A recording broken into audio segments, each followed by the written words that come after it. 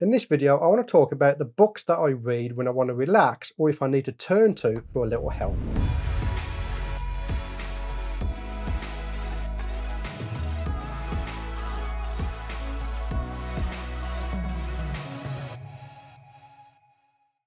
As you full well know, YouTube is a great resource for learning anything that you want to learn. It doesn't matter if it's photography or it's cooking. But sometimes I don't have access to YouTube. I might be in my bed, I don't want to watch it on my phone, and sometimes I just want to read a good book just to have the relaxation of reading a good book. Now, I'm not a big reader, so I don't have many books, but the books I do have are fantastic for macro photographers and for anyone who wants to learn how to edit images in Photoshop. Let's start with the first one. And the first one is obviously going to be the holy grail of macro photography books. This one is Macro Photography, The Universe at Our Feet from Kamarechka. Anything that is not in the book isn't worth learning, I'll be honest with you. This has everything you could possibly want to know about macro photography. So we're looking at basic techniques all the way through to ultraviolet macro and high magnification macro. That's something I haven't really delved too much into yet on the channel. Don is famous for his snowflake photography, so obviously that's going to be in here. Water drop photography. There is so much in here that is absolutely packed full to the brim, and I cannot recommend this book enough. I have the leather-bound limited edition version of this book, but you can get the standard version, and I will leave a link in the description for you to get this book, so long as it hasn't sold out. Unfortunately, if he has recently moved. If you can't get it from his website, then you're going to have to hunt it down secondhand on eBay or on Amazon. Now, this is the book that you often see in the background over there.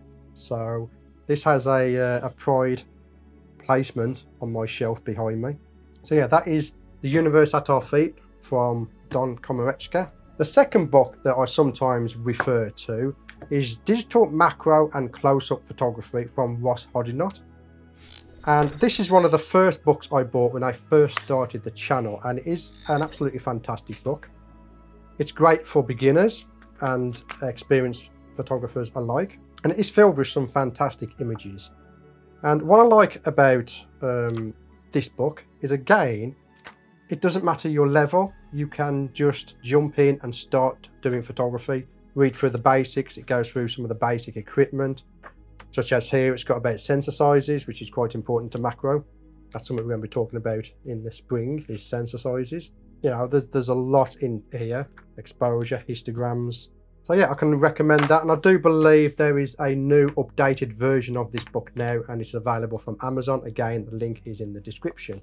So when it comes to my macro photography, there's two sides of it. You've got the photography side, and then you've got the retouching side. A lot of my images are heavily retouched. I'll remove grain and dirt. Sometimes I'll even clone areas where maybe an insect's got a damaged eye or something like that. A lot of the backgrounds I sometimes change up in Photoshop. I might extend them or decrease the size of the background. So that is something that I learned from YouTube, and I learned it from portrait retouching. The same with lighting. I learned my lighting from doing portraiture. So I have 3 books here that I can highly recommend. These are from Glyn Dewis. The first one is the Photoshop Workbook. I have it signed, by the way. I got Glyn to sign it at the photography show, which is fantastic. It's great to always have your book signed. And this goes through a lot of techniques for portraiture, except you can adapt it to macro photography, such as frequency separation, which is used a lot for retouching the skin on a model. You can use that for retouching your macro photographies, particularly if you're retouching an area where it's got a lot of texture. Comes in very handy. So sometimes I will refer to these books, or I'll just read through them to get some inspiration. If you are learning macro, don't limit yourself to searching macro photography tutorials. If you're looking at doing retouching, then have a look at portraiture. That's the first one. Now the second book, and this one is a big one in my eyes, and that is Photograph Like a Thief. Again, this is from Glyn Dewis. And basically, what it is it's teaching you how to use imagination and inspiration to create your own images. So he'll take you through deconstructing an image in order to learn how it was taken, how the lighting was used, and then recreate that image in your own mind or in your own way. And this is how I learned how to photograph jumping spiders. I took the advice from this book of deconstructing images, and I took a look at Thomas Shahan's images of jumping spiders, and then deconstructed it. How was it photographed? How is the lighting? How are the reflections? What type of diffuser is he using to get those really nice jumping spider eyes? And deconstructed it and then redid it on my own work. So that, I can highly recommend this book if you want to have a good read on how to take inspiration from other photographers. The next one up is when I get stuck in Photoshop and I haven't got access to YouTube or anything, and that is the Photoshop Toolbox. This again is from Glyn Dewis, and again it is signed. But this one's a special one because it's signed by Dave, who created the cover artwork, which is fantastic.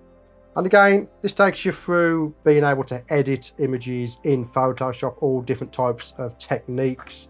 You're looking at things like layer masks, brushes, blend modes. You're looking at content aware, fill, match color.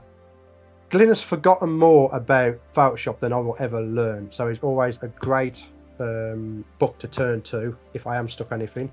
And for that matter, Glyn also has a YouTube channel. I'll link that in the description as well if you want to take a look at that. So those are 5 books that I regularly turn to if I get stuck or I want a little bit of inspiration. Let me know if you have any of these books or you're intending on buying these books. Again, links are in the description. But that's where I shall leave it. My name's Stewart Wood, and again, I'll see you on the next video. In this video, I want to talk about the books I read when